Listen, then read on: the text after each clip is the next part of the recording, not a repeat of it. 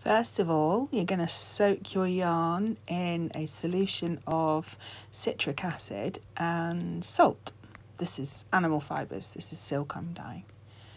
And just make sure it's wet gently, and then you're going to mix up your dye powders. So measure out I'm measuring out 2 grams now of Procyon dyes into a little jug, and then I'll measure out the rest. Then I'm going to add some very hot water to dissolve the Procyon dyes, and then I'm going to take my fibre out. This has been soaking for a good hour, so we've skipped a bit, and then lay it into a microwavable glass bowl. Make sure you pour on the dye solution. So I've diluted some of this with water, and then I'm adding some darker colour on top and just pouring it on where I want it.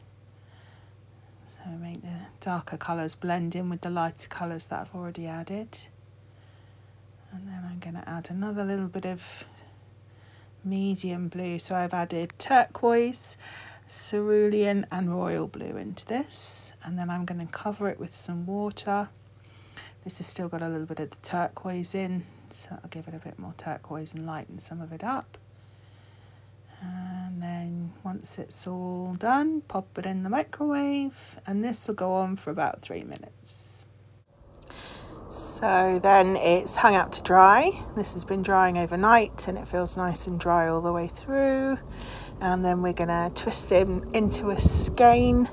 You can see how the colours are subtly different all the way through.